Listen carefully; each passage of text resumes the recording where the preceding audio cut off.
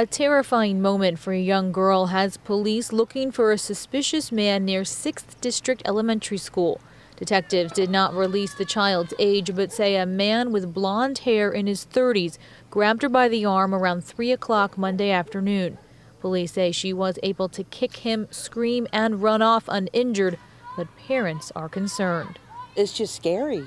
I mean, totally scary, you know, it's just, you just don't know. And we live right here, right across the street from school, and I don't let my child walk to school by herself.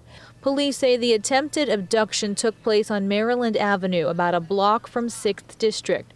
Kelly Bradley lives at the corner of 18th and Maryland. She says she saw the man police described standing near her fence days before. He's just standing there. And then yesterday, when they said he tried to snag a girl, it just took me by surprise because I thought he was a parent.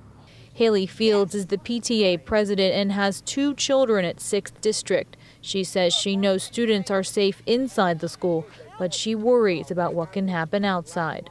The most concerning thing is the kids being out at recess, you know, somebody maybe snatching them up.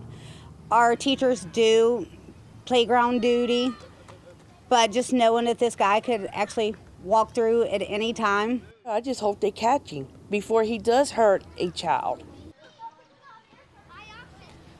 Covington police believe that that same man was also potentially seen riding a bicycle around this area in the morning, as well as near John G. Carlisle Elementary School about a mile away. He may also be driving a black older model car and could potentially be homeless. Anyone with information is asked to call police. Reporting live in Covington, Emily Wood, WLWT News 5.